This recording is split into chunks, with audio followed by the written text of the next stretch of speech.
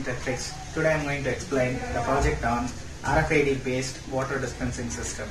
So in previous days we have a technology by using 5 rupees and dispensing the water, but today we have changed into some other technology by using RFID cards. So let's see how it works. So here I have created 5 different kinds of tags.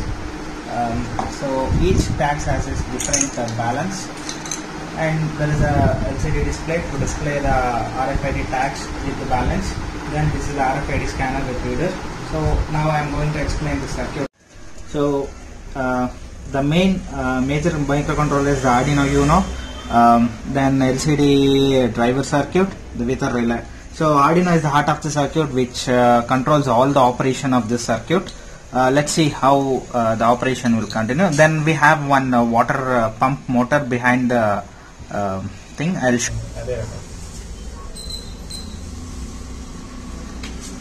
Now let's see the operation.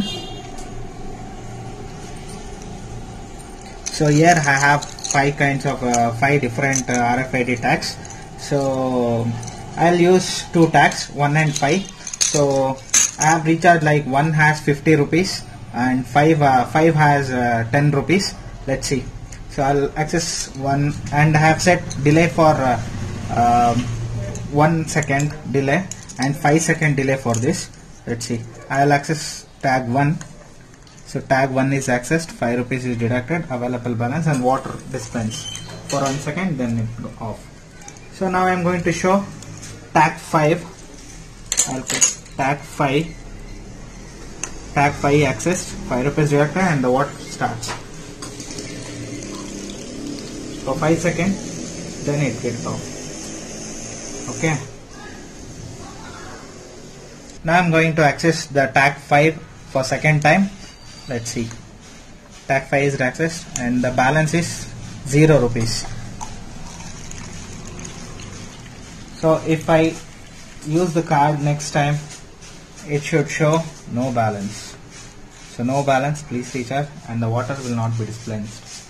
Again I'll keep no balance, please recharge. But I'm going to use tag number 1. So tag 1 is accessed, water will be dispensed. Similarly, it will work for the other kind of tags.